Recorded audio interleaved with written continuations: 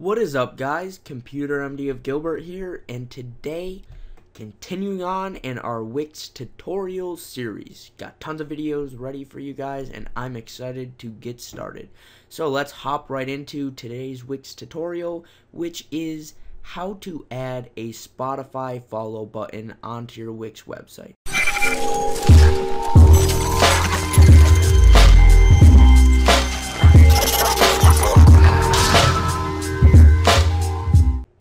Now, there's lots of musicians out there, and a lot of people always ask how they add that, or if that's even a feature in Wix, and it is. So let me show you how to do it. You're going to go to Add. Once you click Add, you're going to scroll down, and you're going to scroll down to Social. Click Social. Once you click Social, you'll see a whole bunch of social buttons that you could add, but we're going to scroll down to Spotify Follow. At the bottom of the list, click that.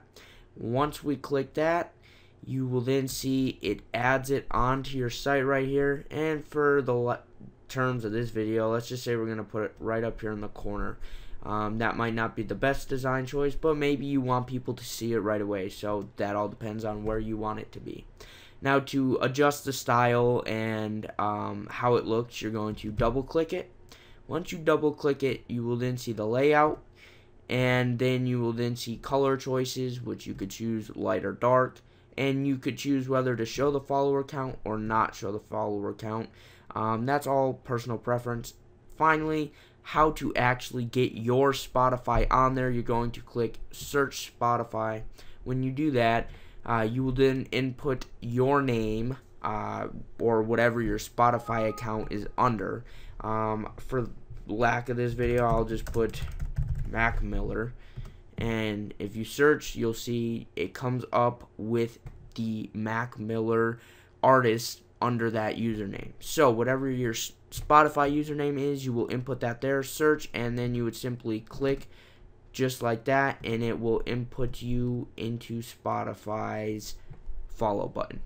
Simply put, just like that, and it's that simple to add a Spotify follow button into your website. I hope this video helped you out. In fact, if it did, please go drop me a like below this video, and feel free to comment if you have any questions or want to spark up a conversation, because I'm always willing to listen, and I will respond to every comment that I get.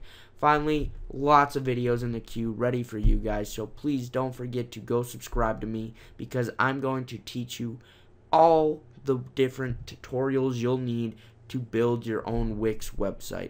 And also, finally, if you guys would like me to build a website for Computer MD of Gilbert, or just build a website for you, please let me know in the comments, or email me at computermdofgilbert@gmail.com, because I am definitely interested in hearing what you have to say. Alright guys, that is it for this video. I will see you on the next one.